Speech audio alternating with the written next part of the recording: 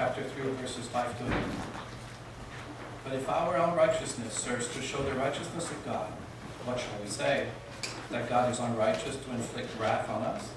I speak in the human thing. But no means, for then how could God judge the world? But if through my life God's truth abounds to his glory, why am I still being condemned as a sinner? And why not do evil that good may come? As some may slanderously charge us with saying, their condemnation is just. Please remain.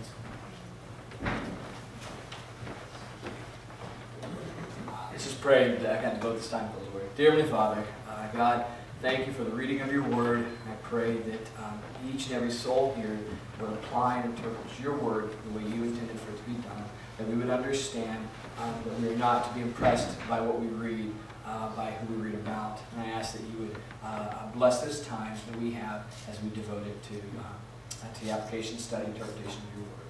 In Jesus' name, amen. You may be seated. I know there's a lot of sitting and standing there. So as a parent now for the last 6 years, I have learned a lot of things. I will learn a lot of things, many more things, from the years here on out.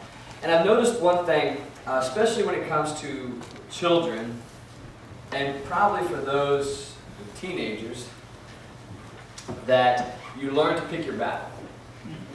You learn to pick your battles.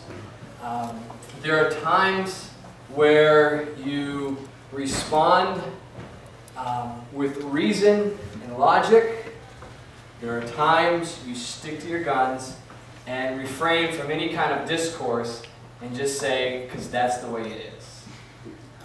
If we're in the store, my children see something they want, right? See something they like, and what do they want? What do they ask? Can I have this? And so clearly, no. Right? So no, you may not. And so then what happens? No, but I really want it. I know. Life's tough. No. Preparing them. No. No, I really want it. I understand. No. But my friend has one. Still? No. No, you don't understand. I need this. I need this. Now, at that point in time, I could stop and use logic. Say, okay, let's talk about necessity. Okay? Let's talk about shelter and warmth and clothing and food. Those are necessities. Captain America there is not a necessity. Right? I could go that route, or I could just say, no, put it down, or else. Okay? So you could go either one of two options. Sometimes it's okay to explain, well, you know what, I know you want it, and I know it's important to you, but it's not really a necessity, and maybe you'll get one for Christmas or your birthday. That's always our go-to line. Maybe somebody will get it to you for Christmas or your birthday. Oh, okay. Right? And or sometimes the answer is just no. I don't have time right now. I'm not going to get into it. The answer is no. I'm sorry you feel that way. The answer is no. Put it back. See, when it comes to irrationality, when it comes to illogical argument, reasoning, Solomon tells us we have two options. And I think I've quoted this in the past. Proverbs 26, 5 and 6 says this. Proverbs 26, 4. Actually, I'm going to read it. Maybe the quote's all wrong. Go to Proverbs 26. Solomon writes this.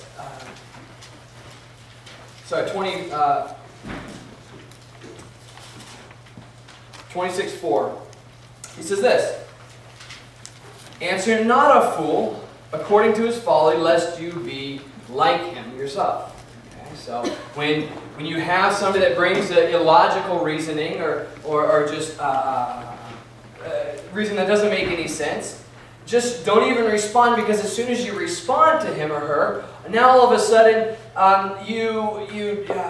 you bring them up to your level, or you get down to their level, and now you validate their reasoning, which it really doesn't need to be validated at all.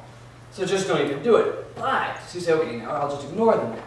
But then in verse 5, he says, answer a fool according to his folly, lest he be wise in his own eyes. That's okay. Don't answer the fool, lest you be like him yourself. Answer the fool so that he's not wise in his own eyes. Well, which is it? Well, it's both. Right? There are times you reason with a child or you reason with a fool. And there are times you ignore them. You ignore the illogical reasoning. When I was several years ago, I was in Chicago. I was coming out of the store, and a guy kind of popped up out of nowhere. They always pop out of nowhere, and said, "I'm Superman." And so, okay, all right, that's a new one. And so I had two choices. Okay, either one, sit down. Let's sit down. Okay. Where's your cape? If you were really Superman, you'd have a cape, right? If you were really Superman, you'd have tights on, right? And underwear outside your tights. So I really don't think you're Superman, right? Superman comes from Krypton. Where are you born? So I could get into that, or I could just go the route, okay, and keep walking. I went that route, okay. Right. And thinking back on that, I could have had a lot of fun there. But, and so I just said, okay, there you go. Paul was in a very similar situation in Romans. Throughout Romans, he presents these fictional discourses between he and his critics. And he was anticipating what his critics would say, what his opponents would say as he delivered the book of Romans to the Christians who were there in Rome. He knew his critics, and so he understood their folly. And so he had either one of two choices: either respond to them according to their foolishness, proving that they are not as wise as they think they are, or not bringing himself to that level. And so, in fact, in Romans, he does both. In Romans 6:1, he does respond to them, but here in Romans 3:5-8, he actually ignores their reasoning, doesn't get sucked into it, and proceeds to chide them, and ultimately deliver news of condemnation to them. So turn with me again. I'm going to read it again. Romans 3:5-8.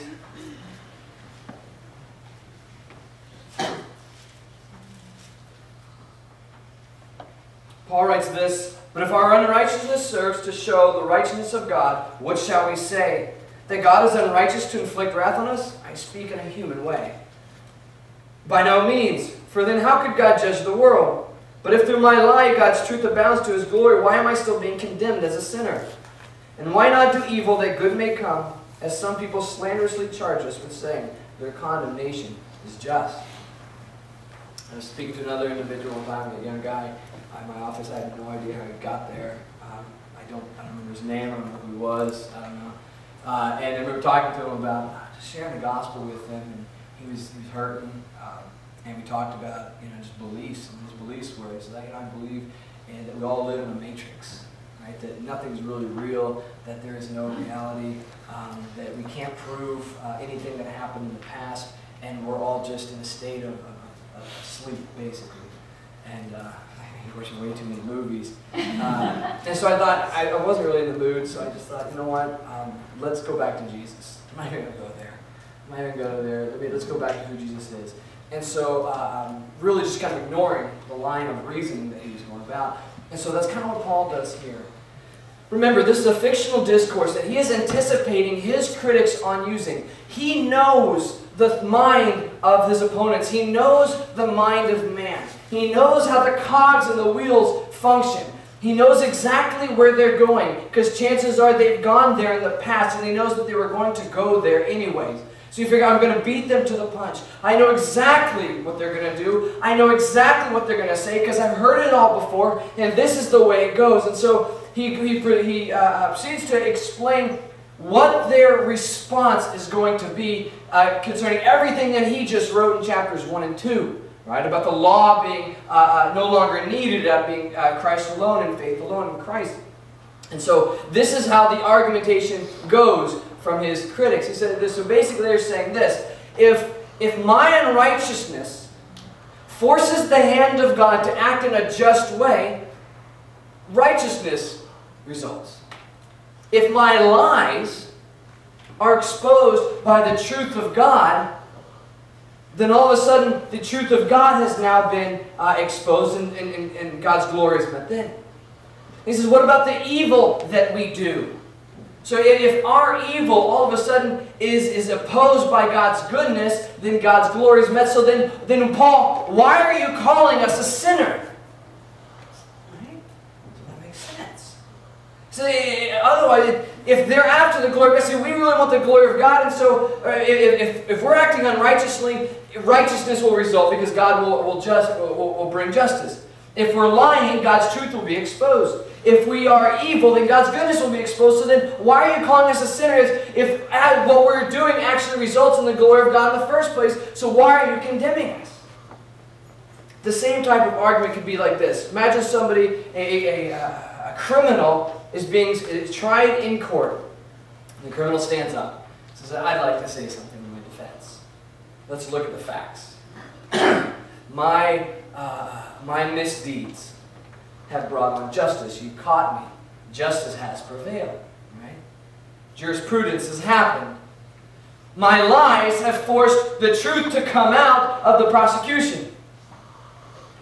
And my evil deeds, okay, my theft, has caused the insurance company to reimburse and to give back to the defendant all and more than they lost. So they're actually won. So why are you condemning me? In fact, you should be thanking me for what I've done. What would happen? What would happen? Sandra, would that fly in court? That would not fly. What would the judge say? Are you nuts? Are you crazy? You egotistical man. I'm assuming man, because the man would come up with something like that. What we have here, both in the court and among Paul's critics and opponents, what we have is basically, it was John Piper that really summed up this concept, is a sophism at its best, or worse. It's sophism. Sophism, the sophists, the Greek sophists or sophists, were the rhetoricians, they were the orators, they were the teachers, the philosophers. They would wax eloquently on a certain topic and just amaze people by the way they used language. And what Aristotle called it wisdom in appearance only. It appeared to be wise, but yet it's really just foolishness when you really boil it down to its most basic denominator. It's just foolishness. It doesn't oppose truth. It doesn't take truth and oppose it with a lie. What it does is it twists things. That's what sophism does. It twists things. It distorts things. Exactly what his opponents were doing here. If you remember back in 1998, this is kind of the first thing I thought of. Former President Bill Clinton, after he was brought up before the grand jury on kind of inappropriate relationship with one of his interns, Monica Lewinsky. And it was there that he pulled a sophist argument. He started to redefine what the word is. This is what he said. I was thinking through this. I'm like, did it actually happen the way I remember it happening? And it did. This is what he said. This is the sophism. When asked by the grand jury about the details of this sordid affair, he says it depends on what the meaning of the word is. If is means is and never has been, then that's one thing. If it means there is none, that was a completely true statement. Now, if someone had asked me on that day, are you having any kind of sexual relations with Miss Lewinsky? That is, asked me a question in the present tense, I would have said no. And it would have been completely true. So all of a sudden, the media and the grand jury started catching on. He's trying to redefine what the term is. And that's sophism. That's sophism at its best. Trying to twist and distort words, playing games, word games. It doesn't deny truth. It doesn't even answer truth. It tries to twist truth in their favor. That's what the sophists did. That's what many people do today. Christians do the same thing. See, that's a very demonic way of using truth, isn't it? Satan will never oppose truth with an outright lie. What does he do? He twists it. He distorts it. He exercises sophism, doesn't he? So when Adam and Eve were in the garden and he came to Eve and said, Eve, take of this fruit. She said, no, God told us not to eat of this fruit. He said, did God really say that? Let's talk about that term, eat. Right? Did he really mean eat as in take a bite and chew it? Did he mean eat in the metaphorical sense? I don't really know now. I think he probably meant it in the metaphorical sense. Probably, in fact, he actually wanted you to eat it. That's what he really meant when he said not to eat it. Okay. That's sophism. That's a satanic use of words. Play games. It's exactly what we see here in chapter 3, verses 5 to 8. Playing games. The first game they were playing was trying to convince Paul and trying to convince everybody else that they're really after the glory of God. That's what they wanted. Paul, we really want the glory of God, and so if it means us acting unrighteously, that the glory of God would result, then okay. If it means us lying, if it means us acting evil, then ultimately God will be glorified in the end, then that's the price I'm willing to make because I'm really after the glory of God. They were not after the glory of God. It's a sophist argument. There are times, some more than others, where we claim to be after the glory of God. I just really want the glory of God in my life, but your actions don't agree with that. What you say and what you do are totally different. Stop playing games. And see, the sophist plays games. The sophist doesn't outright rebel and say, I don't want to obey God. The sophist says, no, I really want to obey God. In fact, I am obeying God, and this is why I chose to do this, or this is why I'm doing this, or engaging in this. They play games. Well, what do you mean by sin? See, the sophist plays in the gray areas of Scripture. You've met these people. I've met these people. We've been these people. Is it really sin? Let's read the context. Did God really say that? Play games. Play games. Listen, I just really want the glory of God I just want to see God be glorified in my life. That's all. Play games. See, the sophists claim, rather, to seek the glory of God, but we know they don't seek the glory of God. They seek the glory of self and what is convenient for self. He also believes that the end justifies the means. That's what they were doing. They say, well, if the end is the glory of God and the means happen to be unrighteousness, then so be it. If the means is the glory of God, then if I lie, so be it. If the means, if the end rather is the goodness of God, then may I act in an evil way so it brings that about. In other words, that the end would justify the means. How often do we act in such a way where the ends constantly justify the means? I think Jared, a couple of weeks ago when he was preaching, kind of professed the same thing. And I want to be like them in order to reach them. Right? How are they going to know about Jesus if I'm not hanging out with them? Even in that place or doing that activity. I have to be like them, right? If I want to bring them to Christ. It's a baby, by the way. Don't expect a whole lot. So, you know what? We should probably live together, right? I mean, we don't want to marry each other, commit ourselves, and get divorced. That's not glorifying to God. So we should probably just live together and make sure everything's okay. And then, if we like each other, get married. Because God honors marriage, and we don't want to rush into anything. I don't want to lie to my boss. See, if I tell my boss the truth, I'll probably lose my job. Now, if I lose my job, I'm no longer able to make ends meet for myself and for my family. So, I can't lose my job. God would not be glorified in that way, will He? So I better not, I better not tarnish the glory of God. So I should probably lie to my boss so that I keep my job, so that I'm not a bad husband, and I can provide for my family, provide for my kids. Sophism. Sophism plays word games. They believe the ends justify the means. Why do we do that?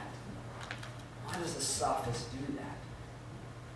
Well, first off, the sophist does that because they do what they want to do. They'll justify doing whatever it is they do because they want to do it. They do it because they want to. That's what makes them feel good. Otherwise, they wouldn't do it. Second reason they do it is that's our nature, really. That is the nature of the sophist, isn't it? See, the nature of the sophist is one to wriggle off the hook of the convicting element of the Holy Spirit. It's our nature. Heaven forbid we be convicted. I'm going to dodge that the best I can. You ever try to put a worm on a hook? It's wriggling all over the place. You would too. Been impaled by a hook. The last thing I would do is be impaled by the conviction of the Holy Spirit. You like how I did that? You're the worm, by the way. Hook being the convicting element of the Holy Spirit. We do that because our forefathers did that. That's what Adam did. That's what Cain did. Adam did you eat of that fruit? My wife gave me something. You know, I kind of something. Cain, where's your brother? I don't know. Am I my brother's keeper? Right? He knew where Cain was. God knew where Cain was. It's God. You're lying to God. God knew you were going to whack your brother before you even thought about it. What's he doing? I don't know what you're talking about. I don't know. What's sin? What? I don't know. I didn't know I was supposed to be responsible for him. What's our nature? Our nature is to wiggle. Our nature is to avoid that. Heaven forbid we be pressed by the convicting element of God that we would be forced into in order to admit what sin is. Another reason we do that is we don't believe ultimately God cares about the means. God doesn't care clearly about the behavior of our life. Just as long as God knows that I love Him, just as long as I know that my salvation brings me into the eternal presence of God, then what difference does my behavior make? Who cares? God wants me to be a good worker. Who cares about how I actually do that as long as I can say at the end of the day I succeeded? God wants me to be a good husband. Who cares how I go about doing that as long as I can say I was a good husband? See, God cares about the means. God doesn't just care about, I don't want you to just end here. I want you to end up here, but this is the way I want you to travel. This is the way I want you to get there. If you don't believe me, think back to Numbers 20. What happened when God told Moses to speak to the rock? Well, the first time the Israelites were thirsty, they said, Moses, we're thirsty. Moses said to God, what am I supposed to do? God says, strike the rock and the water will come out. He says, okay. So he struck the rock and water came out. Everybody's oohing and ahhing. Oh, Moses, that was awesome. And then they start doing it again. We're thirsty. God says, speak to the rock, Moses. Moses says, okay. So he goes to the rock, and instead of speaking to it, he strikes it. God is a merciful God, and water came out. But he wasn't done with Moses. He said, Moses, because you struck that rock and didn't speak to it like I told you to, you will not enter the land of Canaan. Why? Because God cared about the means. He cared about how Moses was going to provide for the people with water. God cares about that. God cares about the means. God cares about how we do what we do, our behavior. God cares about the unrighteousness of the sophist. He cares. He wants that to turn into righteousness. He cares about the lying. He wants that to turn into truth. He cares about the evil. He wants that to turn that into goodness. And may our goodness bring about the goodness of God. May our righteousness bring about the righteousness of God. May our truth bring about the truth of God. It's trusting in God, in God's process. It's acting in such a way where He is glorified by the means, knowing that He too will be glorified by the ends, and our good will be met when He is glorified. It's at that point, Paul, in this fictional dialogue, he says, enough. Right? You kind of picture it. The Pharisees did this all the time with Jesus. Right? They were always trying to trip Him up. Always. Right? They get into this little cackle, right? Into this little group. Hey, let's ask Him this. Let's see what He says about this. Let's ask Him this. Let's see what He does with that. And so the same group, the same fictional group that the Pharisees were, Paul responds to, he says, enough. Enough. That's what he says in verse 8. This is their condemnation is just. Speaking to them, speaking about them. That's why you're condemned. That's why you're condemned. It's because you play these games. It's because you play these word games, these sophist games. See, the smoke and mirrors all brought down. I love illusionists. I think that it's cool to see. Once in a while, I catch what's on American. It's Got Talent, and we got once in a while a magician on, an illusionist. And I think they're the coolest things. Just try to how they do what they do, right? And we know how they do it. We know it's not magic, and we know exactly what's happening. There's many mirrors. There's smoke. There's cover-ups, there's showmanship. And while they're doing and saying one thing, something's happening behind them, or they're doing something under the table. We know that, but it still boggles us how they do it. And so this is what the sophist does. There's a lot of showmanship in their life and what they do. There's a lot of smoke and mirrors. But when they all come down, Paul says, that is why your condemnation is just. You have brought on condemnation. Because you have denied the convicting element of the Holy Spirit. You have failed to honor God as God is to be honored. You have played games. The games are over. The games are done. This is why. If you want to know why me and the other apostles, why we proclaim judgment on you and condemnation, that's why you keep playing these games with words.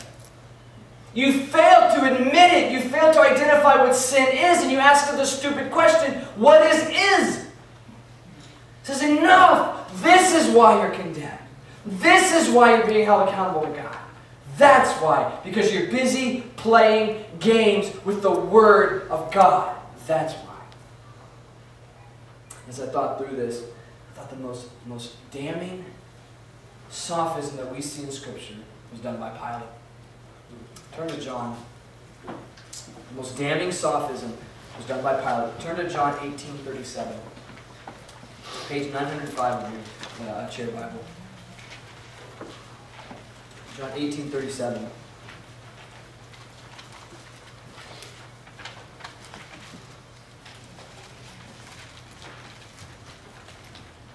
John records Jesus speaking to Pilate here. He says, Jesus answered, my kingdom is not of this world. If my kingdom were of this world, my servants would have been fighting that I might not be delivered over to the Jews. But my kingdom is not from this world, not from the world. Then Pilate said to him, so you are a king? Jesus answered, you say that I am a king. For this purpose I was born, and for this purpose I have come into the world, to bear witness to the truth.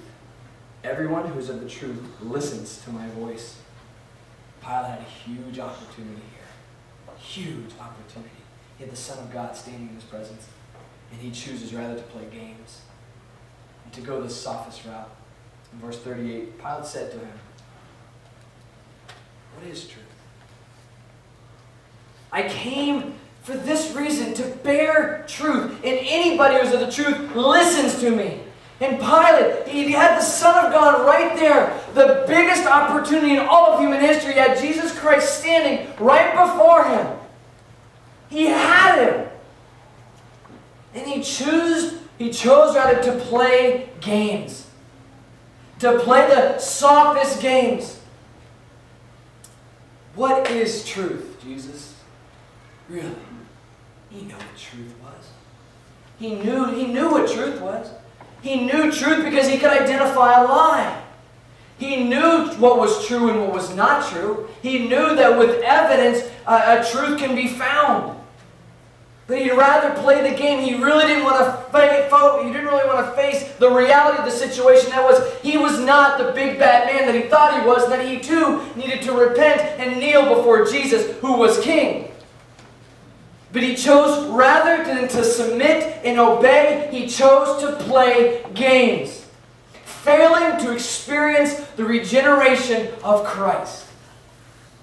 You and I fail to experience the regeneration of the Holy Spirit where we play word games with the Word of God, and we fail. And we fail to let them pierce our heart. We'd rather wiggle out of the way and do what we want to do rather than allow the life-changing, convicting Word of God to do a work in our soul that God might be glorified and our good would be met through His glory. Let's pray. Dear Heavenly Father,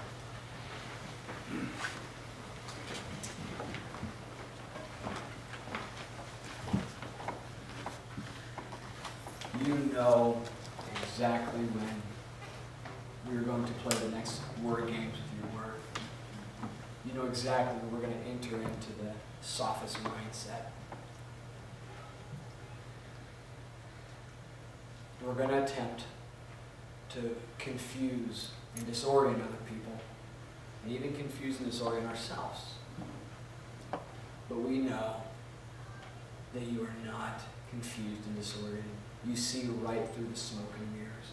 You see right through the showmanship. God, may your Holy Spirit convict us. May we experience the regeneration of your Spirit. May we experience the renewal. May we experience the forgiveness and mercy and redeeming grace as we come before you, laying down these games that we play and being forthright with who we are and what we do. God, may you be glorified in our lives. We pray in Jesus' name. Amen.